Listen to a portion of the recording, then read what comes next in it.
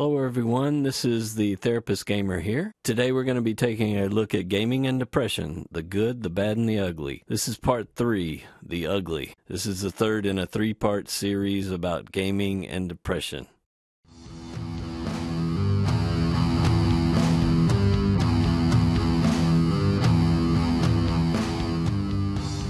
In our last video, we explored some of the downsides to using gaming as a coping mechanism for dealing with depression. Gaming has lots of upsides and downsides that go along with it, much like any other coping skill or coping mechanism. Today, I want to take a look at something a little more severe, and that's the ugly parts. Not only does gaming have some downsides, but gaming has some severe downsides that can bring severe consequences if they continue for long enough. As I see it, there are 3 very severe consequences that can occur as a result of gaming when dealing with depression.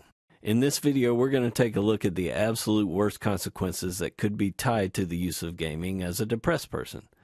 Bear in mind, these are the exceptions, not necessarily the rule. But in my experience, these consequences can happen often enough that they are legitimate concerns for depressed gamers. The first of these severe consequences that can happen as a result of using gaming as a coping skill for depression is severe anger. When we're depressed, we have a tendency to over-respond or under-respond to normal levels of stress and frustration. One of these over-responses is increased angry expressions.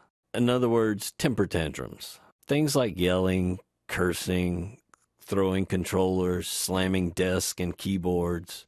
You've seen it. These are common angry expressions when gaming.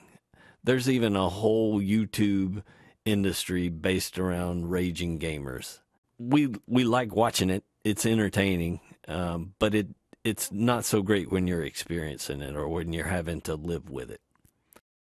What starts off as letting off steam can often escalate to a point of severity. When we're depressed, we are constantly searching for catharsis.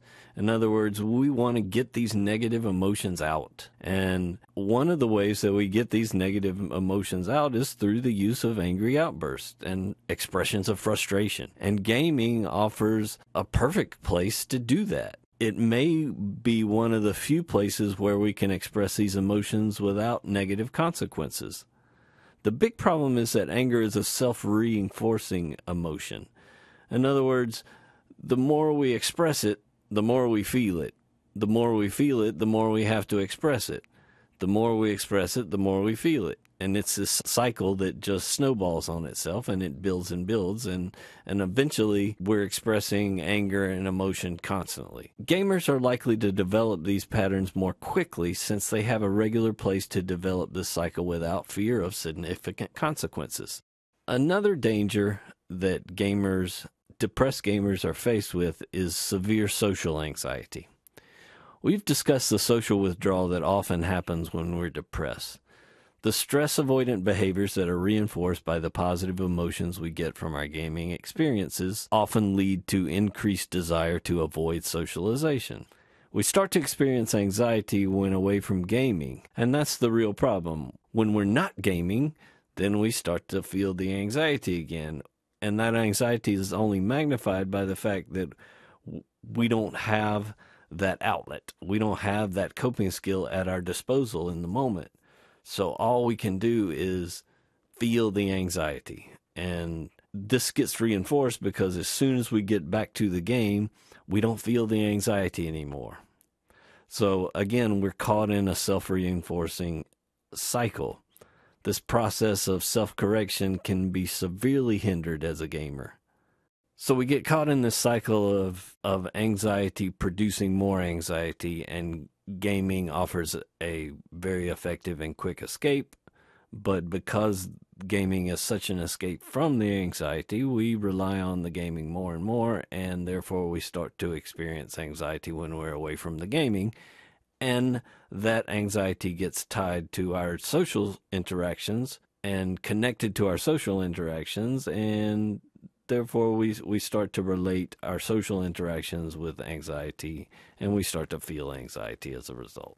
Finally, the last severe danger that gamers face is a marked inability to be able to complete basic daily living skills. One of the common symptoms of depression is a decrease in daily functioning. Our hygiene suffers, our diet suffers, our schoolwork suffers, our work suffers. Gaming serves to reinforce this decrease in daily functioning because it offers that false sense of completion that we talked about in the last video. We feel like we're accomplishing something. We feel like we're functioning really well, because oftentimes in the gaming world we are. We may be very powerful and highly functioning in the gaming world, but the problem is we can't translate that high level of functioning over to the real world. So we start to escape to the gaming world more often. And because we feel this false sense of completion and productivity, we start to feel really good anytime we've escaped to the gaming world.